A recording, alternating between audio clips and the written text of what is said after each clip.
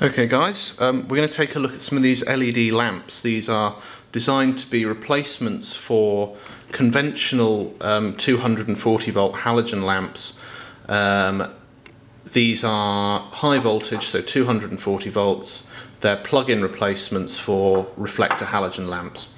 And we've got two of them here today. One which I just bought from a local supermarket. This one here is supposedly a warm white 3 watt LED 35 watt halogen equivalent, costs £3 from Associated Dairies, and this one here is a £4 one from eBay. This purports to be a warm white 3000 Kelvin colour temperature 4 watt lamp. In fact, it says on the box 4 1 watt emitters, and this clearly does not have 4 emitters, it's only got 3, so I suspect I've been sent the wrong ones, but it doesn't really make a lot of difference. We're going to take them apart anyway.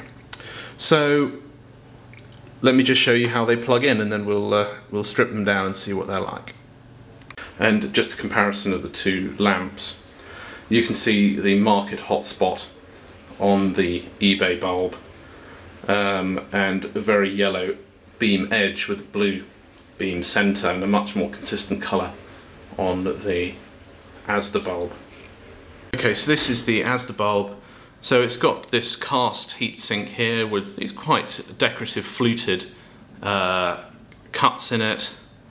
On the front you can see the heatsink extends beyond the lamps, and it's perforated, so you've got these air vents for air to circulate quite nicely.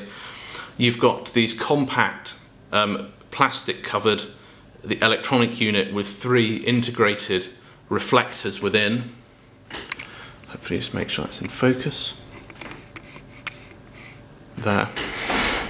And you can see the 3 LED emitters inside.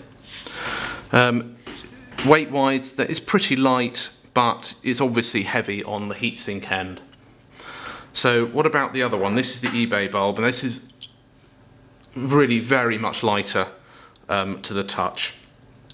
Looking at the heatsink, I mean, this is extremely thin aluminium.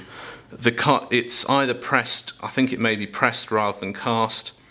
It's very poor quality. Some of these vent holes have been punched out to provide air circulation, but there's bits of metal remaining in them. I mean, take a look at that. I don't know if you can see that, but there's bits of metal which have not been punched in those vent holes. It's extremely poor quality and very, very light. In fact, if you shake it, it rattles. That's how cheaply assembled this is. And in terms of the overall appearances, it's much the sort of same, except we've got this larger metal plate with visible screws and these larger total internal reflection prism type lens devices.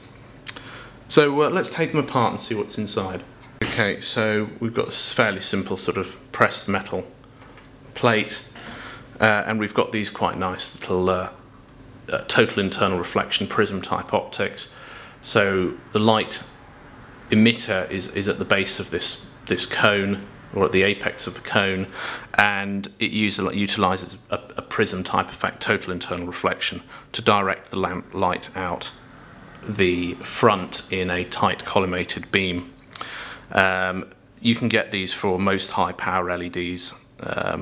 They're quite convenient, and they work quite well, and as long as they're made of decent grade plastic without any inclusions or air bubbles, they're pretty good. And by using total internal reflection, they're actually more efficient than using a standard reflector.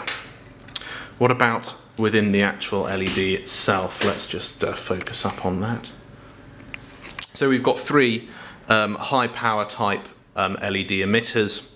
I believe the first company to come out with this sort of shape was Philips, or Lumileds as it was then, and they released these as the Luxian series of LEDs. This form factor has been copied quite a lot by most of the Chinese manufacturers. The other major manufacturers who actually produce their own dyes, such as Cree and more recently Osram, have developed their own form factors. So they're soldered to this little PCB, which we'll take out in a minute. But as you can see, there's the overall manufacturing quality is extremely poor. There's lots of flux residue. The soldering's of poor quality. Some of these joints look as if they're already starting to crack or might be dry. It really is pretty bad. I don't know whether these have been hand soldered or not. It looks like they probably have, because there's been uneven heating. Interestingly, compared to the more expensive type of LEDs, these are clearly of visibly poorer quality. The moulding of the cases of these emitters is noticeably inaccurate and uneven, and the surface finish is poor. It's likely that these are made of the very lowest quality plastic, and maybe they lack the ceramic heat spreaders that the better models have. So let's take it apart further and see what the ballast is like. Okay, well, we've taken it apart a little bit further, and it's not quite as horrendous as I first thought, but it's still clearly badly made, even though it may not be quite so badly designed. So this is actually a metal core, aluminium backed circuit board. So what you have is you've got your copper foils, your circuit foils on the top, then you have a wafer thin layer of an insulator, and then the actual structure of the circuit board is actually aluminium. And they've covered it with lots and lots of heatsink grease, and it bolts down onto this onto the base of the heatsink. That's reasonably sensible, but you know, of the size of the heatsink is rather lacking. And then we've got our ballast, which is sort of neatly heat shrunk, and then we've got the bulb base here. So we'll take this apart a little bit further and see what we get. Okay, so this is what the ballast looks like. It's a terribly simple circuit. We've just got our bridge rectifier built from discrete diodes here. We've got a couple of diodes here, which are part of the switch mode power supply. We've got this 400 volt, 4.7 microfarad capacitor with from a completely unnamed, there's no manufacturer's name on this whatsoever. And we've got this IC here, which is a BP 3102, and this is a high voltage LED driver. It's just the flyback oscillator, which is powered from the line via these diodes, these additional diodes here, and it simply is a flyback driver, and it drives this flyback inductor here, which is then rectified on the outside, and you can see the final rectifier diode there. Interestingly enough, it's only halfway rectified on the outside, which I suppose is reasonable for a flyback, because flybacks are, I suppose, naturally DC, aren't they? No smoothing capacitors, again, you could probably get away without that, although it would be ideal for optimal stability in terms of regulation, and a few other bits and bobs.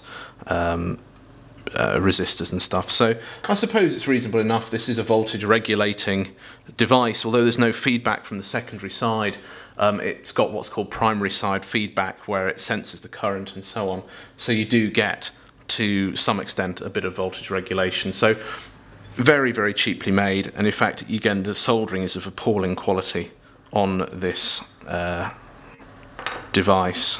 Very bad quality. You know, you'd be expecting a lot of these to go and crack before too long. So that's the eBay bulb. Generally, it's completely useless. Basically, the beam shape is wrong. The color is not consistent across the beam. It's a pretty sickly color anyway, and the overall quality of manufacturing is absolutely appalling. Okay, so let's take a look at the Asda bulb. So this one here doesn't come apart so easily. I had to prise this out, and this was glued in. But it's an integrated plastic cover with total internal reflection prism type optics, and it's moulded as an entire unit rather than using generic components. So a little bit more thought has gone into making this. Again, we've seen the same sort of thing, but rather than use the old-fashioned type of emitter, they're now using these surface mount type completely flat emitters with a dome on top, and these again, this form factor was pioneered by Philips, formerly Lumileds, and they call this Luxian Rebel, I don't think these are Luxin Rebels, they don't look the same, but they're the same form factor. So these are probably some Chinese copy of that form factor, but generally the advantage of this design is that you get slightly better thermal contact between this and the circuit board. Internally you can actually see that the soldering is of much better quality. The PCB is clean, there's much less flux residue, the solder is bright without any visible areas where the solder has been fractured because perhaps it was soldered at too low a temperature. The manufacturing quality of this heatsink is visibly very much better. It's of good quality, it's got a good finish, it's all sound, and it's really quite heavy to the touch, not to mention the fact that the shape is better. So let's take this one apart and have a look and see what's going on inside. Okay, this one didn't come out without a fight, but as you can see it's a metal cord, aluminium PCB. Very, very light, very thin, no real problem with that. Lots of heatsink compound, and it mounts onto this quite substantial heatsink here. Now, the rest I think it's going to have to be extreme teardown time because I don't think I'll be able to take this one apart reversibly. Okay, so this is the Asda Ballast.